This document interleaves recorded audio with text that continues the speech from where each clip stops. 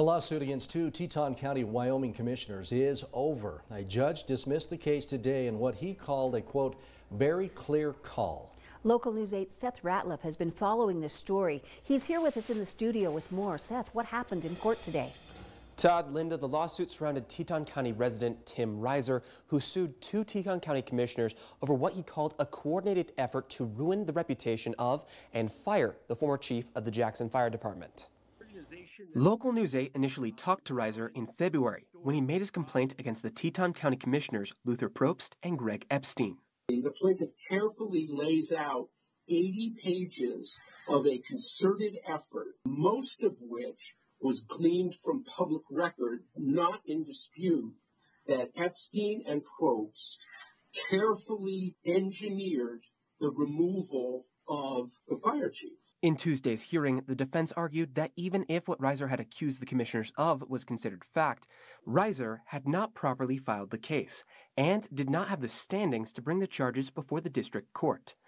Judge Cast agreed. 80 pages is quantity, and what I'm wondering inside that 80 pages and inside this case is, what is your injury? I am an aging man. I need medical care. I have a home I live in. I need fire service.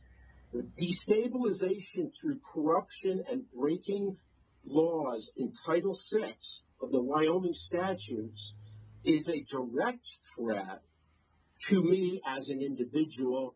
Judge Cast ruled that Reiser had no legal standing in the case and dismissed the lawsuit with prejudice, meaning Reiser could not file the suit again. I cannot, for the life of me, understand what personal stake he has in the outcome of these proceedings that differs in any way from the general public. According to Wyoming law, the case would have had to have been made by the Attorney General's office. However, even if the Attorney General were to investigate, Judge Cass has made clear he didn't see an issue in the actions of the county commissioners as outlined in Reiser's lawsuit. That's an interesting statement from the judge. Does that mean the commissioners were completely above board in all their actions? Well, Todd, that's just one of many questions that remain. I want to reiterate that the arguments made today surrounded not the merits of the case, but that Reiser didn't have the authority to bring the case before the court. That'd be the Attorney General's job.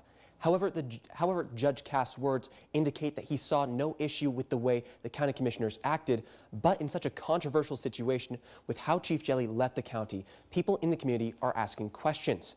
For weeks, we've tried to reach out to the Teton County Board of Commissioners for comment on their side of the story, but Local News 8 has still received no word back. Reporting in the studio, I'm Seth Ratliff. All right, thanks so much for that, Seth.